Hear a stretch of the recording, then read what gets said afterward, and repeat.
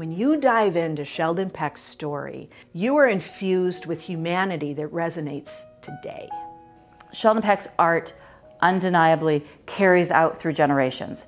What Sheldon and Harriet Peck did, the way they're sharing their values, it spreads. His vocation is a farmer, and his joy is painting. Not just abolition, but also women's suffrage, public education, temperance.